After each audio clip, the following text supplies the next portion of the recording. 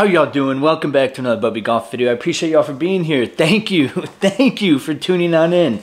I'm gonna be honest with y'all. This video, excuse me, I'm sorry about that. This video, I don't really even know where to start. We got so much to talk about. First thing I want to tell y'all though, obviously beginning this video off, I want to give each and one of you guys such a huge thank you, and I want to show y'all so much love. Where's it at? Where's the joint at? Look at this joint, y'all. Look at this joint.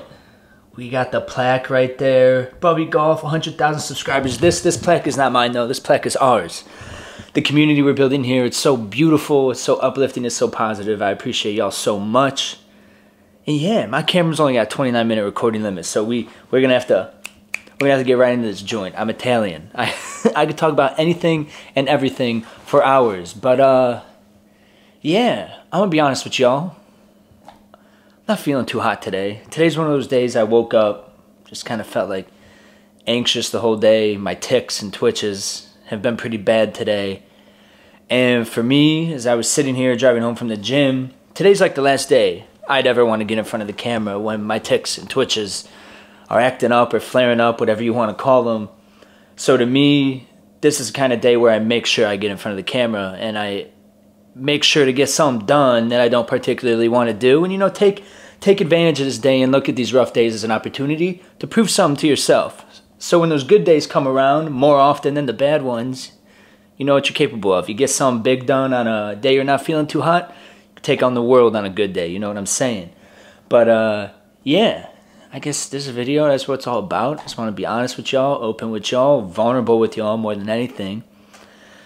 It still feels surreal that I'm sitting here making this video. I'm not gonna lie, in the moment it is a bit overwhelming. Overwhelming. Like, I'm about to sit here and do pretty much a complete audit of my life up until this point. I've never really done that before. I've never done that with anyone before, and now I'm stoked and I'm mad excited to share this with y'all. And, yeah, real quick apologies as I'm looking around my room. It might be mad messy. We just got back from Dubai. But where else am I going to start this video? Thank you to you guys. I told y'all thank you. I can't express how grateful I am for y'all and for being here and how blessed this life is. Thank you guys so much. Another thing I have to say before we get into this video, quick disclaimer. You saw on the thumbnail of this video, I'm going to be talking about Tourette's, addiction, and finding my sobriety. And the overall message of this video, I want it to be on just the importance of mental health. But we're speaking about addiction and finding my sobriety. In this video, I will be speaking about drug use and alcohol abuse. Now, if that is a conversation you don't want to hear, or you have someone in the room who you don't want to hear that conversation just yet, I'd recommend turning the video off, because this video is going to be real. It's about life. It's about my life, and I'm going to tell y'all everything in my life that's led up to this point. No hard feelings if you turn the video off. No offense taken. I still love you, and I hope you have a beautiful rest of your day. But yeah, for those who are carrying on with me and want to hear the story, let's get right into it. I got a few more things I want to preface this video with. The first thing I want to preface this video with being the most important video I've ever made. Most important video I'm sure I'll ever be a part of, because it's about my life. I want to dedicate this video, and I want to take a moment to thank my mother and father, Kim and Rick Broders, back home in Chicago. I know y'all are watching this. You guys are wholeheartedly, without a doubt in my mind, the only reason I am where I am today. When I was going through times in my life, blatantly throwing away my potential and wasting my potential, you guys pulled me out of those times and made me realize my potential. No matter what I put y'all through, no matter what I did, the mistakes I made, y'all never gave up on me, y'all never left my side. They know everything that's about to happen in the story, but y'all are about to hear about the things I put them through. No matter what I did, they always loved me unconditionally, and I can't express to them enough how much I appreciate you guys. Mom and Dad, you guys are the only reason I'm here doing this today, without a doubt. I know you guys want to give me credit for what I've done, but it's wholeheartedly because of you guys. And yeah, I just want to say before we get into the video, I love you guys. I appreciate you more than anything. You guys are my world. I love you guys. I got to stop rambling. We got to get going. The second thing, well, I guess technically the third thing, I don't even know what number thing we are on to preface this video with, is I want to tell y'all my story is nothing special. My story is nothing great. And that's why I feel compelled to share it. When I shared the video about my Tourette's, it seemed to have hit home and reach a lot of people who needed to hear it and who related to it. And that's the same thing with just my story overall. It's nothing special. It's nothing great. I'm nothing special. I'm nothing great.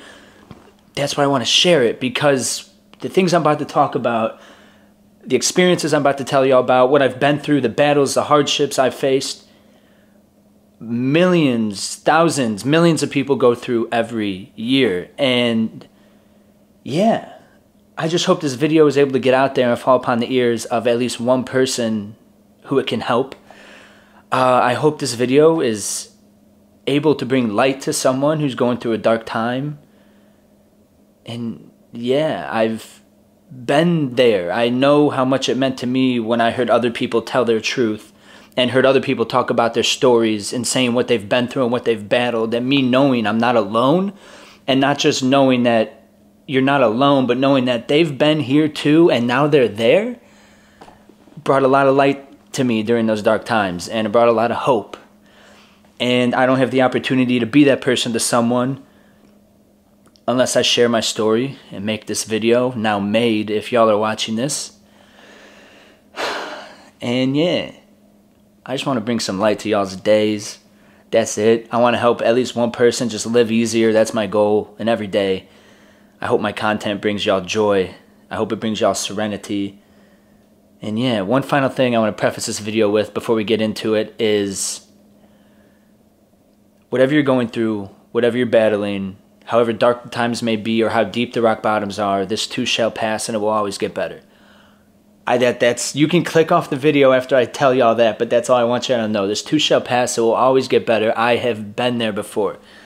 Terrified that you're going to feel this way forever, but I promise you, you won't. You won't. You won't. I promise you, it will always get better. This too shall pass.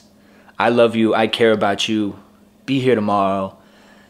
And yeah, I love you guys. Thank you guys so much for watching this video. I know I'm rambling at this point. It is tough to try and sit down here and all. I want this to be first take, one go. I get everything out and say it so it's as genuine as possible. I love you guys. I guess, yeah, let's get into the story. I'm so excited. I can't believe, like, we're doing this right now. But I guess any story, life story, starts with where you were born. I was born in Barrington, Illinois, April 16th, 1997. Raised and lived my whole life in the same house in Palatine, Illinois. Shout out P-Town, Chicago, northwest suburbs. How you doing? But yeah, as I go through and tell y'all this story, I'm really just going to talk about the times in my life where I learned the most and share that with y'all. And obviously, the points in my life where I've learned the most have been the hard times in my life. But starting out, ever since I was a little kid and I could walk up until my senior year of college, I did manual labor my whole life. My dad ran a one-man heating and air conditioning operation. I helped him move water heaters, furnaces, air conditioning units, everything I helped him out with. And yeah, my grandfather and my grandparents owned a greenhouse and a mini storage. So ever since I was a little boy, I'd go up there carrying one piece of firewood, trying to help out any way I could. But my whole life I was laying sod, moving firewood, laying mulch, mowing lawns, caddying, moving heaters, air conditioners, water heaters, furnaces, everything. And that is, now that I look back on it, one of the things I'm most grateful for in my early childhood. And growing up doing that is because working with your hands and doing manual labor, you learn a discipline and you just learn things about life you'll never learn anywhere else. You ain't going to learn those joints in the classroom. I hated it in the moment. Oh, the amount of times my dad and I would argue, dragging me out of bed to go to work.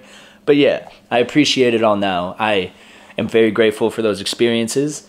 And yeah, where else we got to go here? Where else we got to go here? So that's that. Let's just jump right into the juicy part of the story. You know what I'm saying? What is there to start out with? Obviously, before I did this, I thought in my head, like, yo, I'm going to say this, I'm going to say this, I'm going to say this, I'm going to say this. But you get here and sit here, you got so much to talk about. Let's just jump right to... Actually, I got a funny story I'll tell you all about drinking my senior year of high school. Senior year of high school, before I got my fake ID, I wanted alcohol. Me and my buddies wanted alcohol to chill and drink, obviously. So there was a liquor store about a quarter mile from my house, and when my dad would go to bed, I would go downstairs. I would take this red Budweiser work jacket he had. I'd throw it on. I'd throw on work jeans. I'd throw on work boots, and I'd throw on like a work hat. And I'd go outside in our front yard. I'd take some dirt, put some dirt on my face, and I would go in. Before I went in, I would pack the fattest lip you could imagine. And I'd go in the store with my spitter, acting like I just got off work. I am a 17-year-old in high school, but for 3 weeks, they fell for it, and they sold to me. And I would always go up. I'd grab a fifth of Jack Daniels, set it down on the table. We got nifty to get alcohol back in the day, but yeah. And then we come home, we get hammered drunk. That's story number one. Obviously, that's just a fun story to get into it. Let's move on. I guess I'll tell y'all, this video, just a heads up, it is going to be real. I'm going to tell y'all about what drinking did to me, what I did while I was drunk. I'm going to tell you guys about all that. I mean, in high school, I didn't think I had any problem. I couldn't see it. My parents could see it from a mile away. In high school, I was getting so drunk all the time my senior year, to the point where I was pissing my bed, puking in my sleep, puking on the bed. And I just thought, I'm a high school senior going into college. This is normal. I didn't think anything of it too much. Wasn't ruining my life just yet. And that was the way I just carried on. And then I'm trying to think. I'm trying to gather my thoughts together to make sure the story goes together right. We'll save drinking to talk about in a little bit. But yeah, in high school, my parents saw the early signs of alcoholism and me just not being able to control it. Anyways, going into my freshman year of college, now that I'm about to talk about it, I'm starting to tick and twitch, but going into my freshman year of college, I don't know what it was, but that summer leading into my ticks and twitches ramped up. They became a lot worse than they were. My whole life, I knew I had ticks and twitches and everything since 5th grade is when I first started to notice them, but going into my freshman year of college, I really started to tick and twitch a lot more. The frequency of them ramped up, the magnitude of them. And you know, it's tough. You're going into this new social environment where I also went to school where I didn't know anyone. So I'm going in this new social environment. I want to make new friends, create a new friend group, find my social life and everything. And God, whether you call it life, I called it God. He had other plans at that moment in time in my life. And he's like, here you go. All that happens for a reason, though. I wholeheartedly believe when you're going through tough times, the tough times in your life, God is forging you in the person you're meant to be, making you a stronger person to walk this earth. But, yeah. And so, going to my freshman year of college, that really took a toll on my mental health. I'll give you a few examples. You probably won't be able to understand it unless you have Tourette's or a tic disorder or twitches. But I was so insecure and so self-conscious about them. When I was sitting in class, I would use all my mental energy to resist my tics and twitches. And it is mentally exhausting. It is just miserable to try and sit there and resist them because I was so insecure about them and so self-conscious about them that my education took a toll. Because I was sitting there in class, and when I should be paying attention to the teacher, taking notes, I was using all my mental energy to not tick or twitch because I thought people were judging me. That's how insecure and self-conscious I was about this. And not only that, I realized, again, I get very drunk. I get intoxicated. I don't feel the tics and twitches as much. Not that I don't feel them. Well, I don't feel them. They're still there.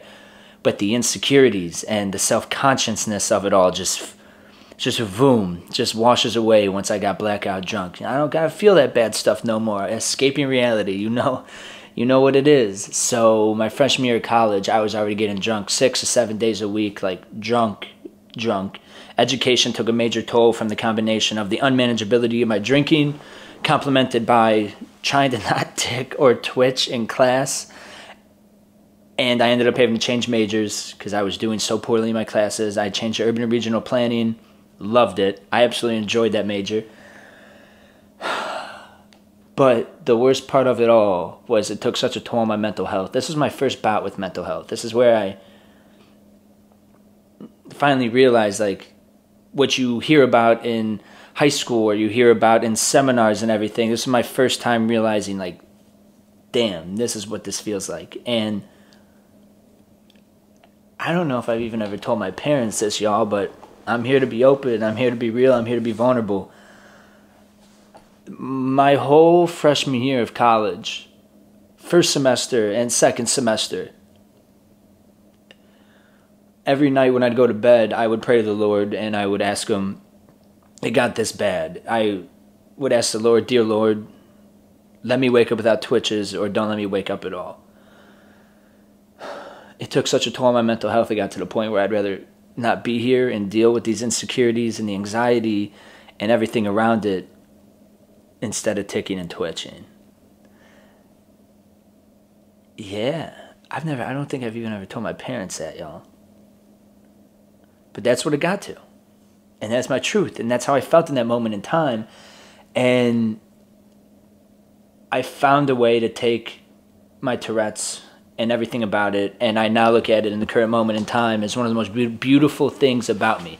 I took something that was so negative in my life and turned it into something beautiful because it makes me unique. It makes me who I am. And not only that, I made that video about Tourette's, and it got such a beautiful response from each and every one of you. I took that and turned it into something beautiful. We turned it into something beautiful. But yeah, that was my freshman year of college. All freshman year, every night, I'd pray that same thing. It was a rough time in my life, but now I look back at it in hindsight where I'm at now, and I thank the Lord every night for those times. That's a tough one. Let's keep going. I guess we'll talk now more about drugs and alcohol. Abusing alcohol. My whole summer leading into college, my whole summer leading into my freshman year of college, all freshman year of college, abusing alcohol. Second semester, my freshman year of college, I find this drug called cocaine. I try it for the first time. Again, I realized these insecurities, being self-conscious, everything. I get to run away from my problems, escape reality. Gone. I don't feel any of that bad stuff anymore when I was high on cocaine and very intoxicated. Luckily, cocaine wasn't really accessible to me my second semester freshman year, so I only did it a few times throughout all my freshman year of college. Go home. Summer at home, I don't have access to cocaine, but I'm drinking all the time. When I got home, even like over breaks, like Christmas break, spring break, and everything, when I would go home, if I didn't have a ride somewhere at night, I wouldn't go hang out with my buddies because I'd rather get drunk alone in my room. So if I didn't have a ride somewhere, you knew where I was sitting in my room by myself drinking. And I don't mean just like drinking a couple beers, having a good time, watching sports with my dad. I mean, like, no, every time I drank, I couldn't control it, and I drank to brown out, blackout drunk. Can't tell you why. I was an addict. I had a problem. And yeah. But anyways, keep going. Oh my gosh, I missed one of the most important parts of the story. My very first weekend at college, freshman year, very first weekend, syllabus weekend, I was arrested. Yeah, so right there, right off the bat, I thought I was losing my scholarship before school year even started. Funny story, I tried handing the officer, I was trying to be smooth and suave. You know, like, when you're getting arrested and you're intoxicated, you think, oh, I'm gonna talk my way out this. I handed the officer my fake ID. That don't work with officers, so yeah, I got arrested. Luckily, didn't lose my scholarship, didn't learn my lesson in the slightest, carried on doing the same thing all my freshman year. And now fast forward to summer, still drinking way too much, drinking a lot. Anyways, come back to school my sophomore year, feeling a little bit better, not as insecure, not as self-conscious about the tics and twitches, but I'm an alcoholic. I'm an addict. I love alcohol. I don't know why. I couldn't control it when I drank it. And now we come back my sophomore year, obviously drinking again all the time, but now cocaine is much more accessible. And when I was there in the current moment in time, my life didn't feel insane. And I think part of it that was really messing me up was I was really living off my laurels. I thought to myself, I can't be an addict. I can't be an alcoholic. I have a full ride academic financial aid scholarship to college. Oh, forgot to tell you all that part too. I got the Chick Evans scholarship to college. And yeah, so this is what I'm doing all the time, almost every day my sophomore year of college. Definitely, I literally think I probably drank every day my sophomore year of college. And not just like normal drinking, but like drinking until brownout, blackout. My sophomore year of college, I was pissing the bed like 2 to 3 times a week, puking on my bed. but I was making grades and I was passing my classes, so I thought it was all right. So that happens all throughout my sophomore year of college. Come home. Between my sophomore year of college and my junior year of college, I'm still doing the same stuff. But cocaine, I didn't have access to it back home in Chicago, but I was drinking every night to brown out, blackout drunk.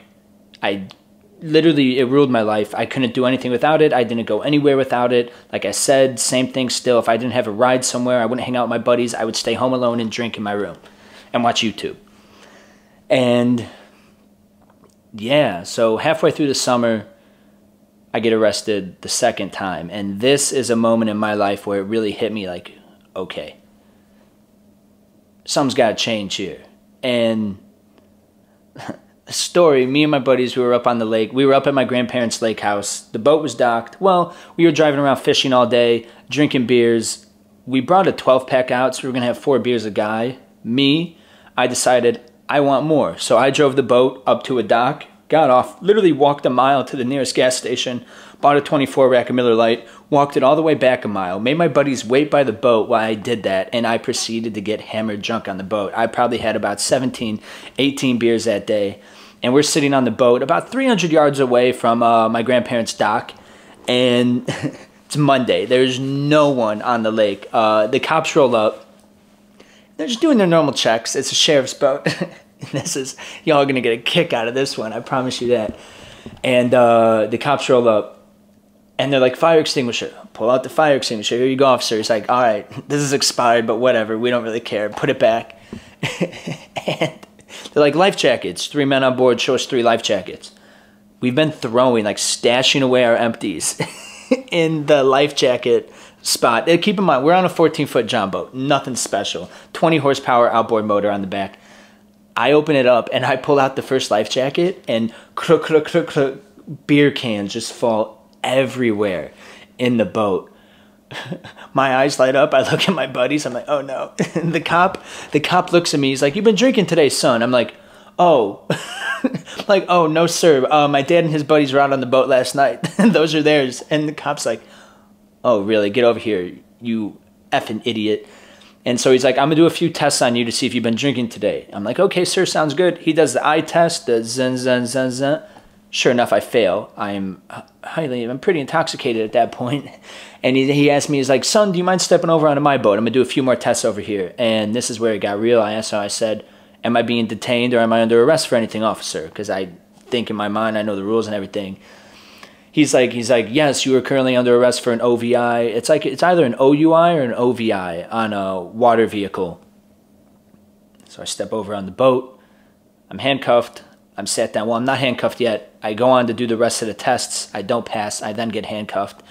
And after I pass the test and he tells me I'm under arrest, I told him I'll breathalyze at the station, and he's going to take me to the station. And so his partner's manning the boat.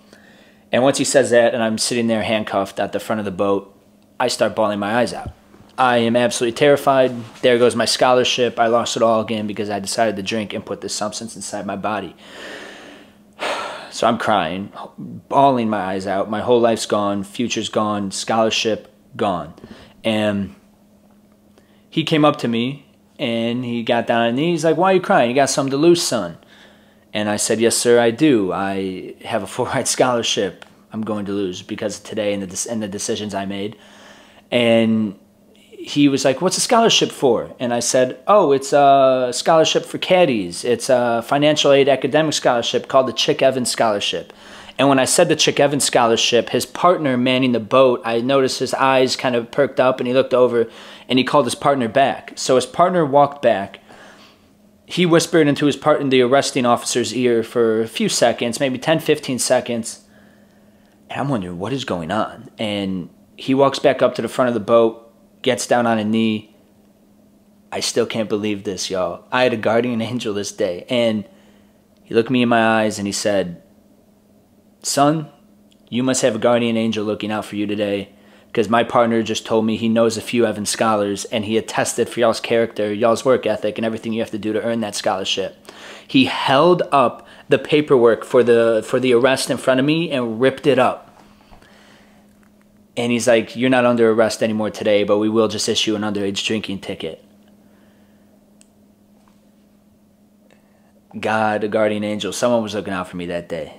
And sure enough, well, there's a funny part to the story as well too. So he said, we'll give you a tow back into your dock. We'll tow you back. It's only 300 yards. So he tosses the rope to my buddies. My buddies are on the boat. They tie it up to the front of the boat. He's towing us. And we go probably about 40, 50 yards. And the partner's like, he's like, this is the heaviest effing John boat I've ever towed. What do y'all have on that effing thing? And I look back, I'm like, I don't know.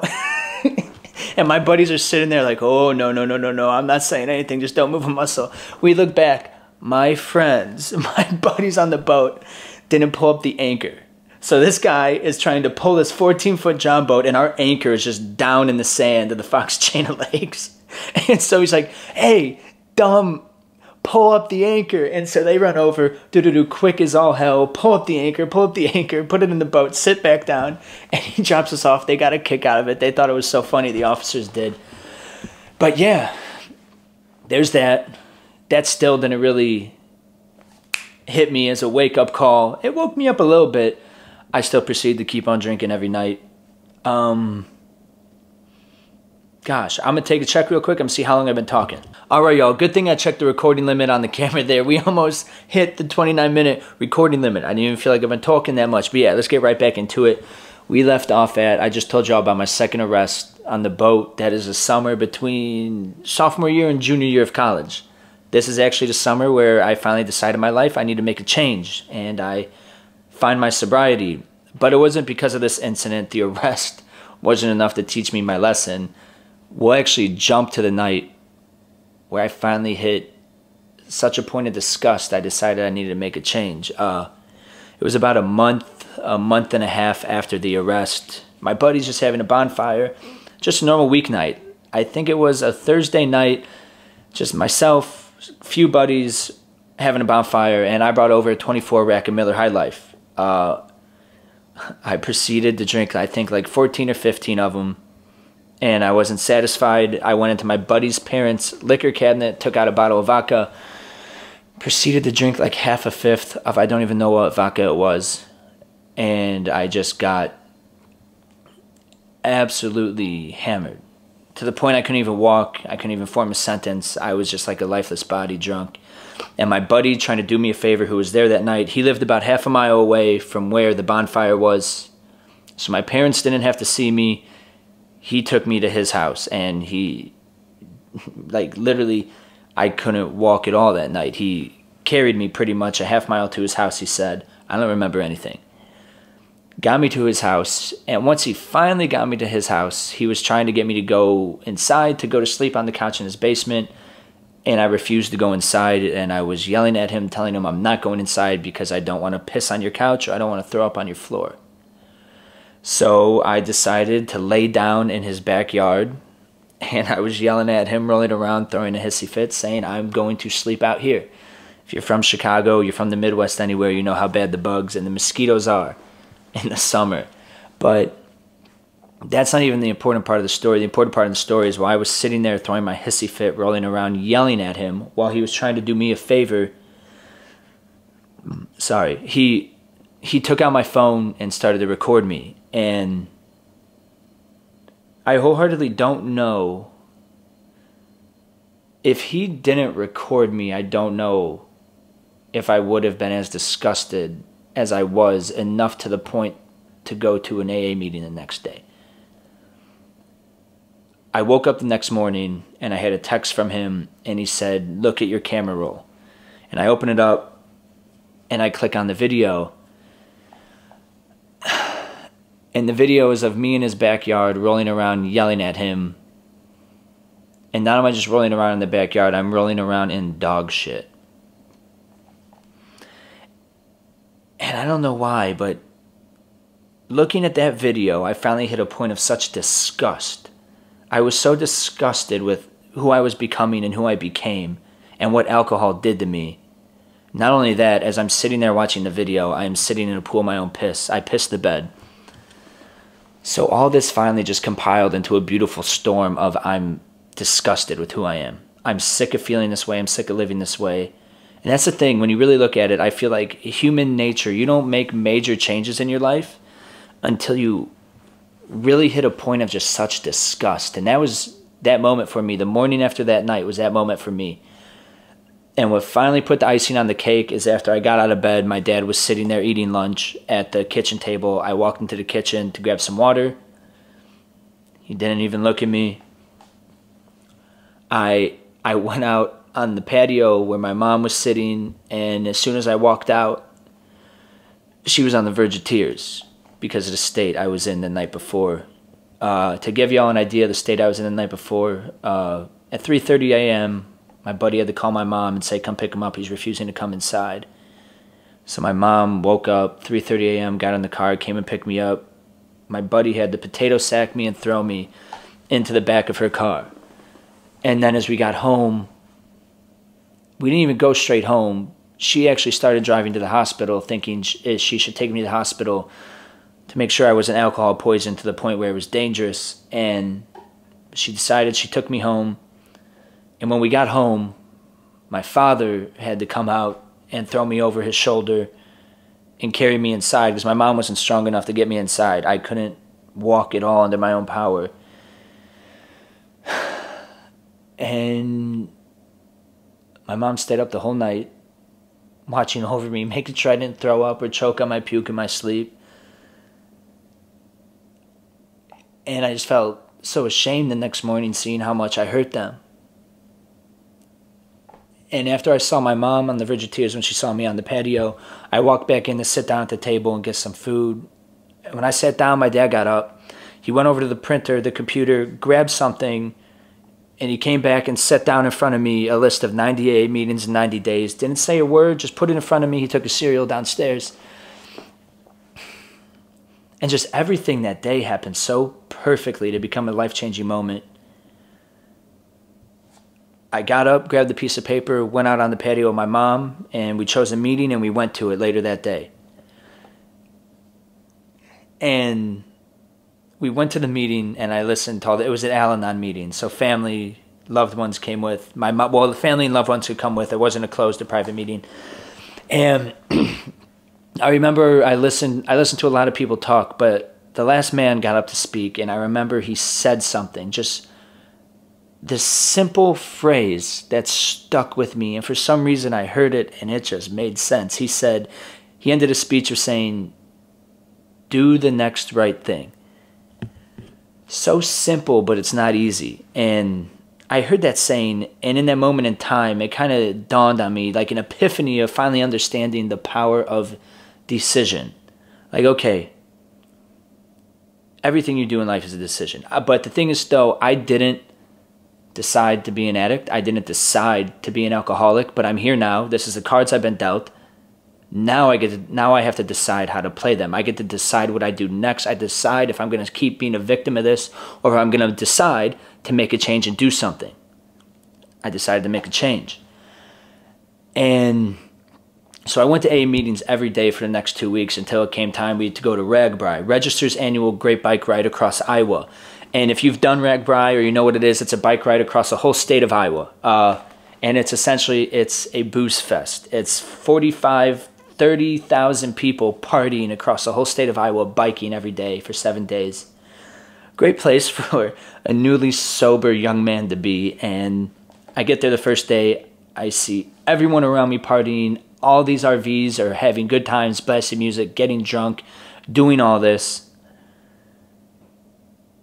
And the negative thoughts got the best of me. And I started thinking, like, I'm 20 years old. I'm not even 21. There's no way I can do this. How am I supposed to stay sober going back to college? How am I supposed to stay sober over this week? Da-da-da-da-da. And those thoughts got the best of me that day. And I went back in the van, in the RV. Parents had left. My buddy's parents had left, and my buddy was taking a shower. My best friend. And I went into the fridge, grabbed out 3 Miller Lights, drank one real quick, drank the second real quick, and as I'm halfway through the third one, my buddy gets out the shower, and I just remember the look on his face. He was my best friend. He knew more than anyone aside from my family that I had a problem. he knew how good sobriety was going to be for me. And he just looked at me. I remember all the disgust and disappointment on his face. And sorry, I'm about to cuss here, but he said to me, he's like, we're really doing this shit again. And that's all he said to me. And he went back in the bathroom and changed. And I don't know why, but him saying that hit home with me. And I'm like, wow, you're really fucking doing this again. And I kind of just had a breakdown. I hopped on my bike. I biked straight to the gym and I started working out. That's like my escape. That is my therapy. That is my release. And I went to the gym and started working out. But obviously you can't run away from it. I came back to the RV. I told my mom. She was very upset. They have AA meetings every day at Ragbri because they understand the environment it is. And I ended up calling my dad. And I expected him to be mad, livid. He wasn't. He was so understanding. My father, he's sober. He's been sober since I was 2 years old. He talks every week at meetings and goes to houses to help newly sober people and to help people get sober. He does so much for the community. So he understood exactly what to say to me and how to talk to me. And he calmed me back down. He's like, it's all right. So when you're faced with your next decision, do the next right thing. And that day was July 23rd, 2017, and I have not drank since then. I got sober before I was 21 years old. But yeah, we proceeded to go through the rest of the week. I biked all the way across the state of Iowa, didn't drink a thing, haven't drank a thing since then. It blows my mind to think I've been sober for over 4.5 years now, I think that is. And yeah. So we get done with the bike ride, and now a real test is I'm going back to college, and I think my parents are very nervous for me going back to college. I went to Miami University of Ohio. It's a big party school. I get back to college, I'm newly sober. July 23rd, you go back to college, 8 August, I've been sober for a month. And we're not going to beat around the bush, we're not going to talk about no stupid stuff. Anyways, sobriety is going absolutely great, it's going beautiful. Y'all obviously know that because I haven't had a drink since July 23rd, 2017. But one of the most powerful moments in my life happened at the beginning of the school year. It was sometime in early September. It was a Friday night. And this is when it really hit me about do the next right thing. And it clicked in my mind and it made sense. The power of decision. It was a Friday night. It was a week after syllabus week, early September. And the music was blaring throughout the house. All the frat houses, music is blaring. High Street is all lit up. Lines around every bar door. And it's about 11:45 midnight. And I got up and I decided to go to the gym. I had a membership at Anytime Fitness. And about halfway through my workout, it finally hit me. I realized, like, my first 2 years in this town, every Friday night, I was drinking my potential away. I was destroying my body. I was doing cocaine. I was just doing all the things you could do to throw away potential every Friday night. But this Friday night, I'm at the gym, building myself up, bettering myself, progressing, trying to be the best person I can be. And halfway through that workout, that power, like just realizing that it was just a decision I made to go do that instead of doing what I used to do, hit me. And it made sense right there how strong the power of decision is. Because that's everything in life. Everything in life's a decision. I'm deciding to make this video right now. You're deciding to watch this video right now. I'm deciding to wear this hat. I'm deciding to go get Chipotle after this. Like everything in life is a decision, and the decisions add up. And no matter how small or trifle the decision may be, just ask yourself, are you doing the next right thing? And you will have a beautiful life. I promise you that. And in that moment in time, I finally realized what do the next right thing meant.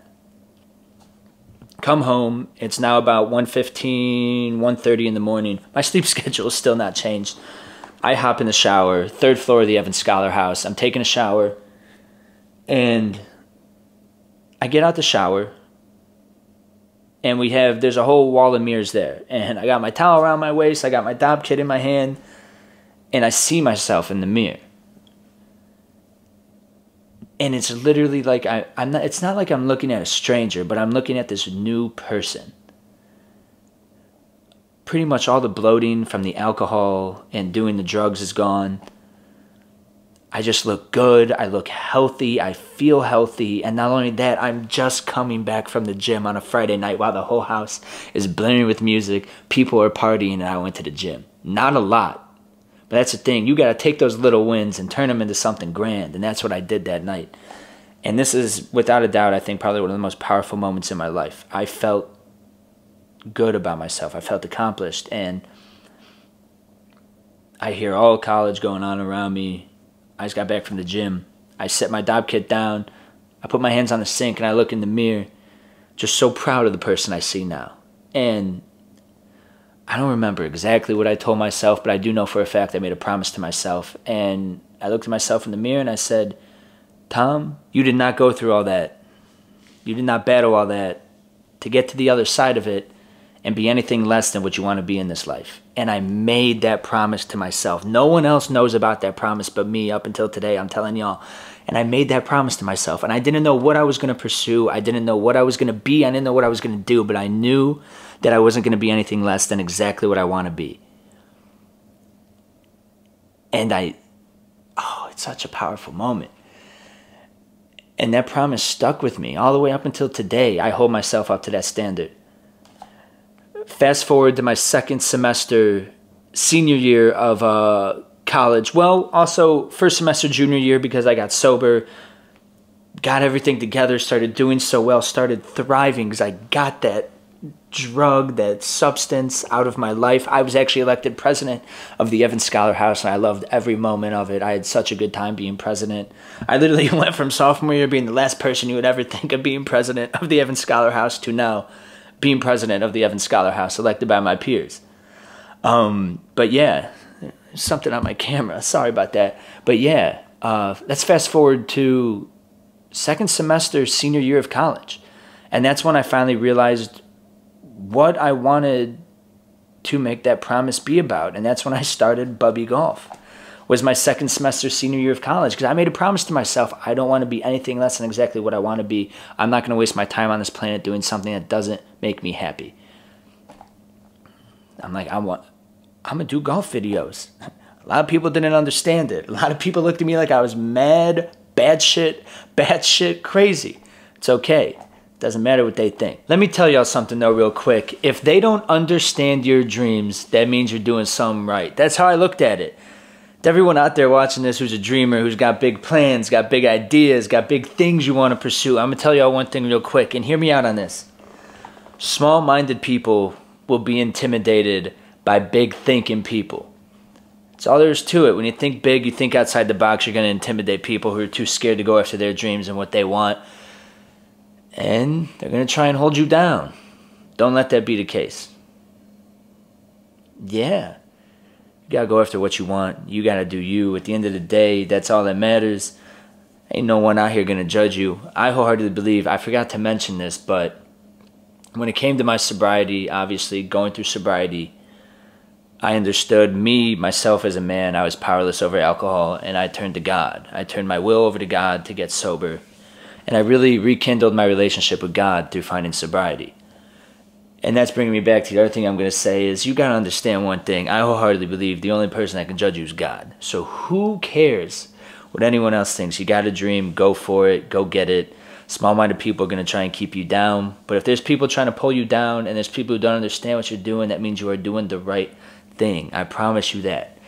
But yeah, so Bubbie Golf started second semester senior year, and we are here now, but there's still one more part of the story I want to tell you about, and this is a very important one.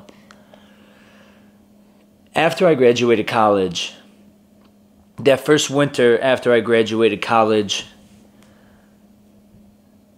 I kind of looked at getting alcohol and cocaine out of my life as a one-size-fits-all solution to everything, and I was wrong. I was sadly mistaken. I thought that was going to solve every problem in my life. I'm going to be happy from here on out. This life's just going to go up, up, up, up, up. That ain't how it works. That's not the plan God had for me. That's not how life works for anyone. But that's a beautiful thing. When you go through tough times, that's God forging you into the person you're meant to be. And sure enough, that winter was one of the hardest times of my life. I just really had another really tough struggle with mental health. I was beaten down. I was just anxious about everything, and I felt just depressed. Depressed about everything. While I was suffering from depression, I didn't want to get out of bed. I was staying in bed until like 4 p.m., 5 p.m. every day. And then, as you know, in the winter, by the time I was getting out of bed, it was already dark, and it was just a terrible cycle. And my mental health just took a major toll. And this is something I don't think I've ever told my parents, but I'm going to tell it here now. We've already put it all out there, might as well. I would go to Chipotle every day still once I finally got up. And behind Chipotle, there's a pond that we would ice fish at. And a decent amount when I go to get Chipotle and it's winter time, I would go up, I'd walk to the water, and I would stand there by the edge of the freezing cold water, and I would debate just wanting to jump in. And in my mind, in that moment in time with how I was feeling, I thought, feeling the shock and the pain and feeling everything that cold water would bring onto me would feel better than what I'm feeling now, or it would make me forget for at least a while about what I'm feeling now. And yeah, I remember one day, once it finally started to ice over, I walked up to it, and I thought to myself, I knew the ice wasn't safe. And I thought to myself, I could go out there and walk on it, and if I fall through, I have an excuse saying I was going to test the ice to see if it was safe for ice fishing. And I built up in my head this whole excuse because I just wanted to feel something else than what I was feeling at that moment in my life. And yeah, that's one of the biggest moments in my life where I meant what I said at the beginning of the video. I have been there before, where you're terrified that you're going to feel this way forever. Happiness was fleeting at that moment in life. I didn't feel happy really once for months. It was just gone and ripped away from me. And that's how I felt. That's a big one for me to say, y'all. I can't believe I just said that. I don't think my parents know that, honestly. I'm going to be showing my parents this video, though, before I obviously release it to y'all, so they're not caught off guard by anything. But I've been there before, to that point where I wanted to feel the pain of going into freezing water and falling through the ice instead of feeling what I was feeling in reality, in real life. And the thing is, too, that's one of my biggest blessings, obviously, from getting sober and everything, is there's no escaping reality when you're sober. There is no escaping it. And that is the best part about it, is when you go through tough times in your life where you would want to escape and you would want to feel something different than what you're feeling, you have no choice but to face it there head on in the moment. And the only way you can make your reality better is by being in your reality. Your reality will never get better if you keep escaping it, escaping it, escaping it. You're just going to keep coming back to the same thing. But with being sober, I never had an escape. So with anything in my life, whether it's like the rough patch I was just telling you about that winter after I graduated, or whether it's just a rough day in general, I don't have an escape. I don't have the liberty of drinking something or snorting something anymore. I have to take that problem head on and deal with it now in reality. And it's honestly such a blessing to not have an out, to just be like, all right, come on, life. We're doing this now. I got nowhere to run. Let's go. And yeah, but your reality ain't gonna get better if you keep escaping it. That's, I guess, what I was trying to say there. Yeah. I'm trying to think if there's anything else I want to share with y'all. Oh, there's one more story I want to share with y'all, actually. And this story comes with actually an image. Let me get it on my phone real quick. I want to share this with y'all, and I want to tell y'all this because I want y'all to take this as an example as to how you need to look at yourself and how you need to feel about yourself and how you need to lift yourself up and believe in yourself. That's the most important thing. At the end of the day, if you believe in yourself, that's all you need. That's all you need. Here, let me pull a picture up. I'll put it on the screen. I'm not going to show it on my phone while trying to hold the camera in the other hand. So if you look up here on the screen, this is when, obviously, I started Bubbie Golf. I wanted to do everything. This was my summer after graduating. This was actually right before I met the guys. This was the summer of 2020. This was during COVID. But obviously I had plans for what I was going to accomplish, what I wanted to pursue. And obviously before I met all the guys and became a part of Good Good, I had an idea that I would have my own merch line, Bubbie Golf merch. And this is one of the designs I had created. And if you look at it, it says, I made this shirt when I felt lost, self-doubt, stuck, alone, unsure, overwhelmed, broken. Today is 8/16/2020, and I will drop this shirt when I hit 100,000 subscribers. Never give up. And we're here now, and I want y'all to just take, now listen, I'm not here talking like I'm something special, because I'm not, but take a look at that and understand that in that moment in time when I was feeling that low, I felt all those things. I felt all those things. That's how I felt. I never wavered on my belief in myself and where I was going and what I was doing. Understand that. No matter how bad I have ever felt, I always knew who I was. I knew where I was going, and I knew what I wanted to be and what I was going to be. And that's all there is to it, y'all. I want y'all to carry that same energy too. Understand who you are and understand where you're going and understand who you are going to be. And don't let nothing in this life let you waver from that or change that. Yeah. Yeah, I want y'all to be the best version of yourself. I love you guys. I hope you guys got something out of this video. If you didn't get anything out of it, I hope you were at least entertained. Sitting here in this current moment in time, I don't even know what I've spoken about, to be honest. I've just sat here and talked to a camera for, I think, an hour or so. I don't really know, but I hope you guys enjoyed the video. I'm really glad that I made this video and did it, because before I started and when I first sat down to make it, I was getting a bit overwhelmed by it all. Thinking about everything I had to talk about and making sure in my head, I don't want to miss this. I want to talk about this. If I miss something, I miss something. That's how it is. I'm pretty sure I didn't miss something. I think that's gonna be the video. I don't think I missed everything. I mean, whew, I don't think I missed anything.